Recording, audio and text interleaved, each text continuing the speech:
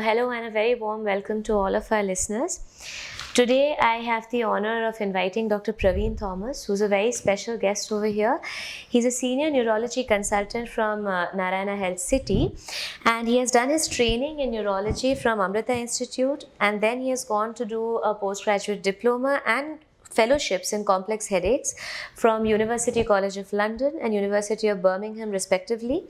Since then, he has founded and chaired the World Headache Society, and he has joined our institute to create a unit which will hopefully give comprehensive headache evaluation and management.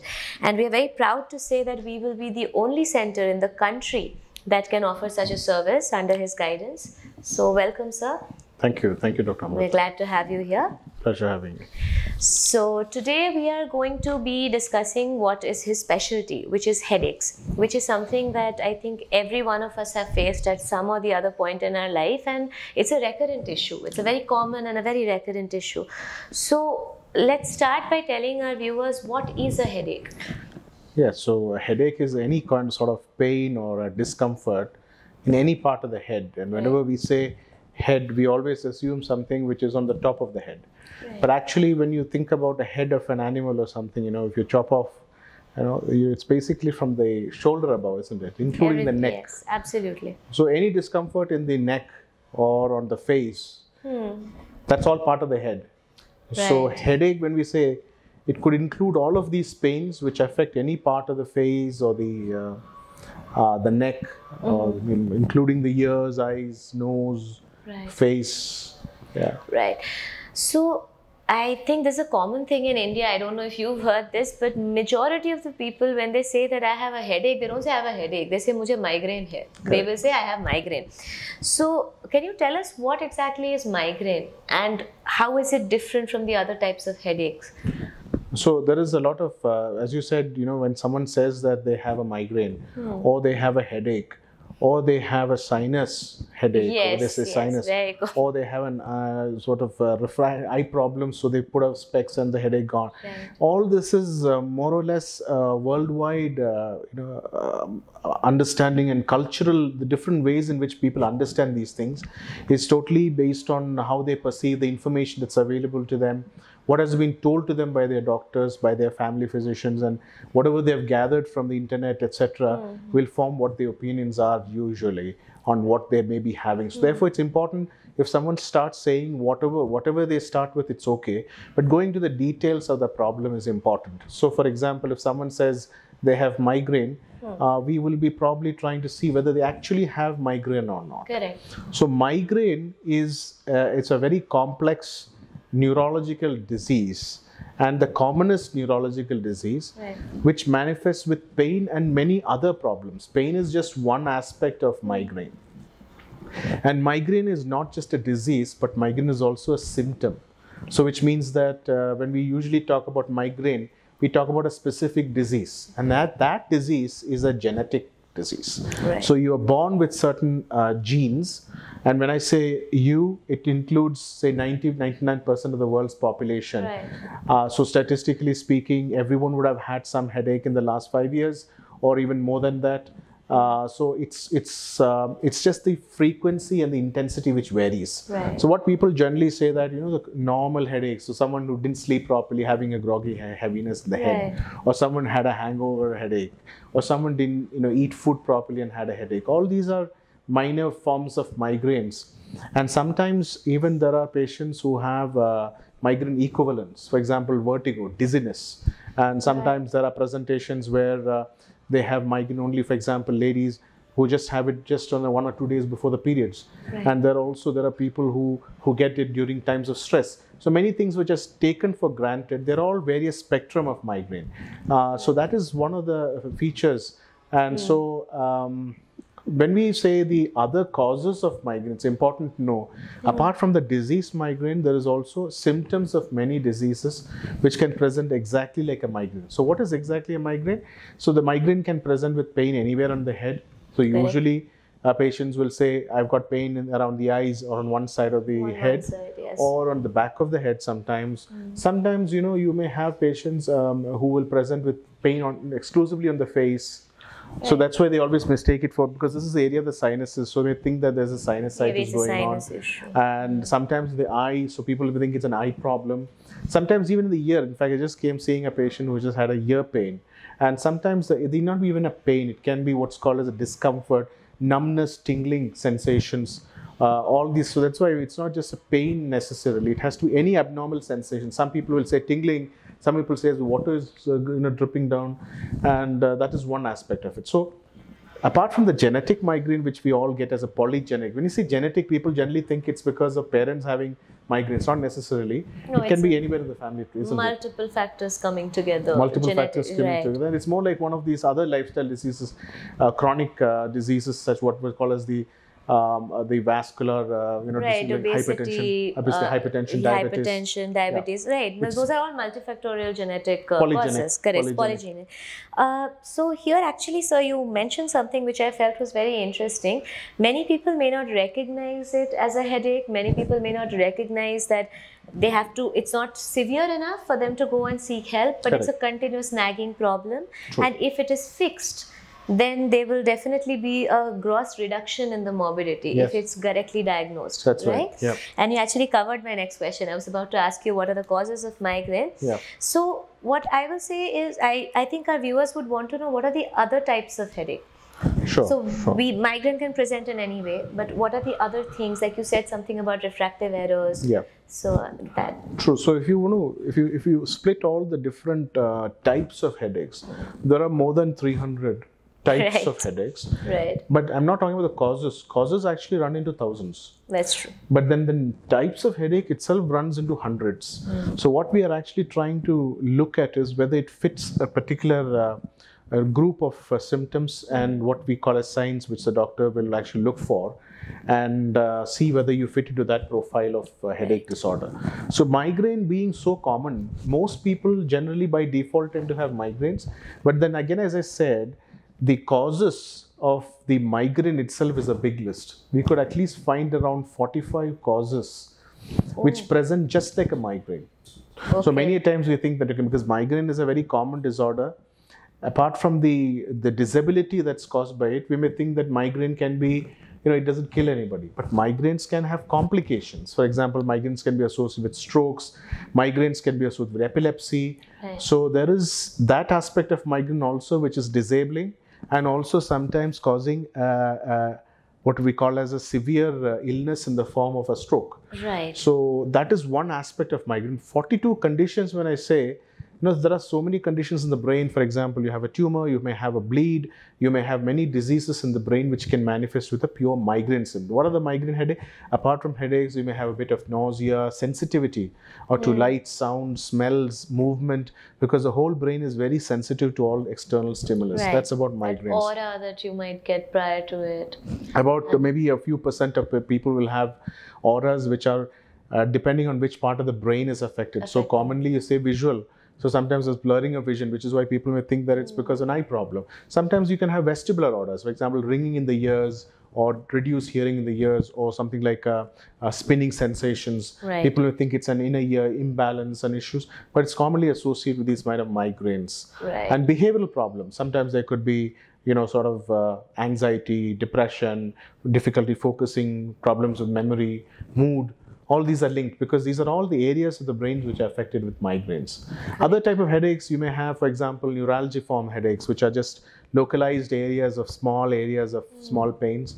You may have pains which are brought about by problems in the eyes, eye disorders which cause kind of pains, ear disorders causing pains, nose disorders causing mouth disorders. You can have pain when you swallow. Again, neuralgiform headaches, neuralgic headaches. There are headaches which cause a lot of red eyes and watering from the eyes called trigeminal autonomic cephalalgias. Right. There are headaches which are caused by a lot of what's called as a muscular tension. There are headaches which can be classified as short-lasting headaches. There are headaches which just come on the face like a sudden jolt, electric shock. So multiple such types of headaches will be there. Yeah. So in these causes that you have mentioned, is stress an important cause for headache?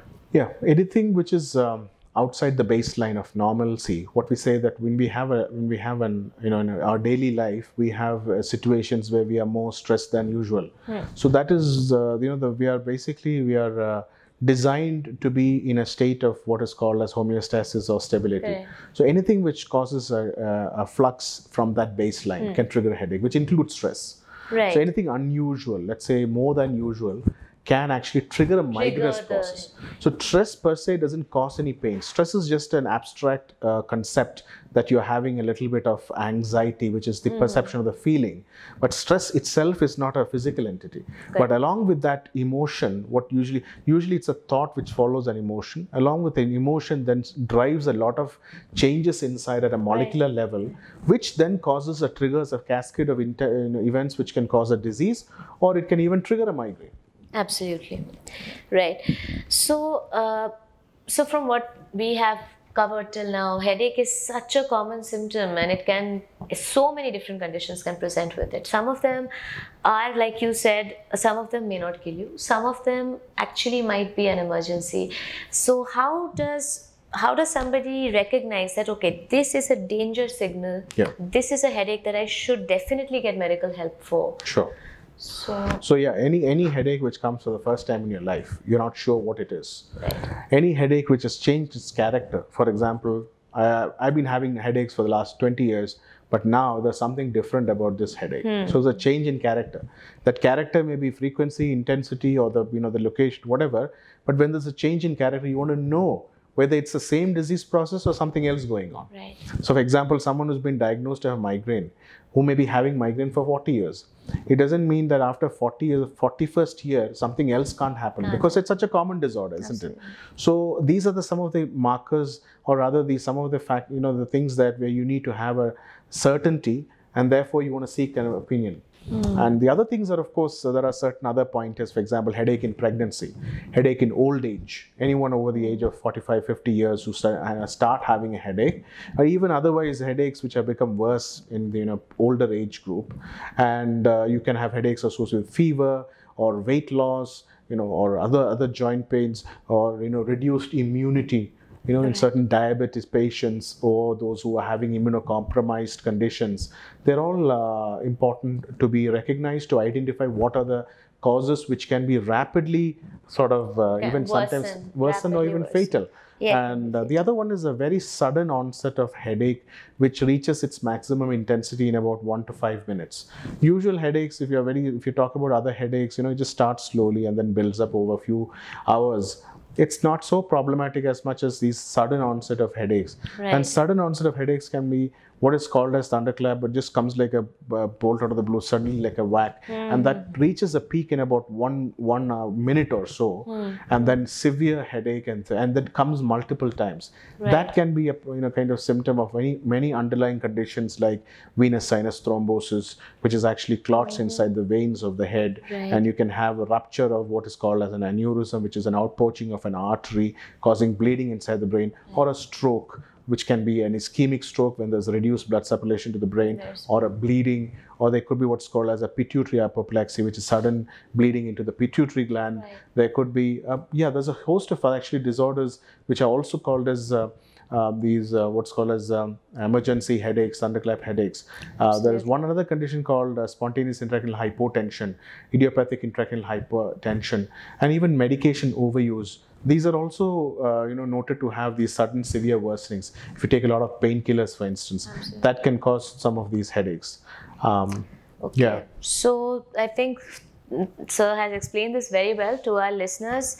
We should take all headaches seriously. We should get it evaluated at least once, but especially if your headache is sudden, if it is very severe, if it has changed the way it used to be over the last few years, and it is coming again and again, then definitely you should immediately go consult a doctor. So now, as I mentioned earlier when I was introducing you, it's that we have a hospital, we have a unit where at our hospital we are fully ready to handle any type of headache, right? True. So we are able to offer this service to our patients, which is something which is unique, which is not available anywhere else in the country. So what are these different treatment modalities that we offer here? Yeah, so what we, generally what's called in, I think some IT terms, corporate terms, end-to-end solutions, Right, or all absolutely. under one roof.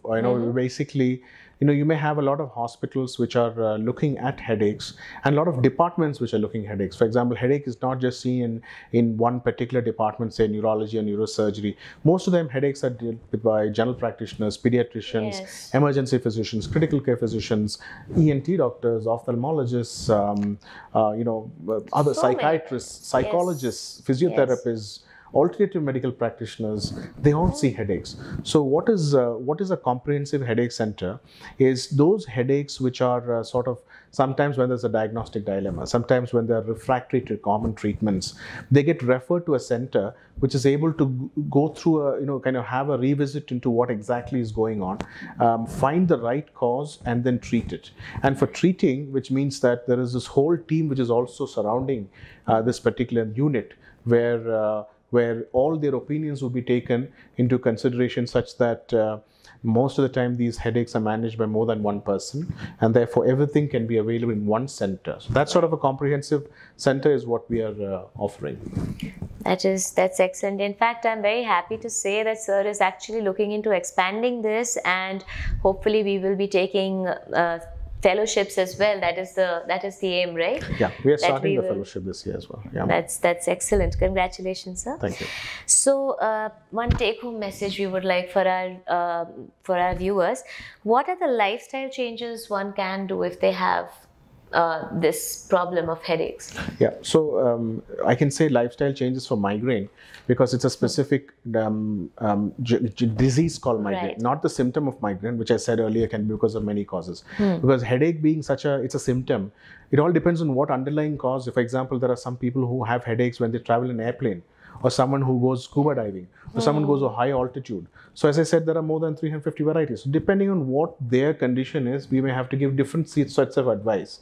But generally speaking, for a condition such as migraine, where there is a tendency for headaches to be triggered by these rapid fluxes in lifestyle, the most important thing is to practice what we call as the dinacharya, or a practice of discipline, where everyone has got this not too much of erratics, changes in their sleep and eating habits. So eating regularly, in the sense, for example, not more than, let's say, 1 hour difference between your regularity in eating. For example, Right. going empty stomach, or skipping a meal, not a good idea.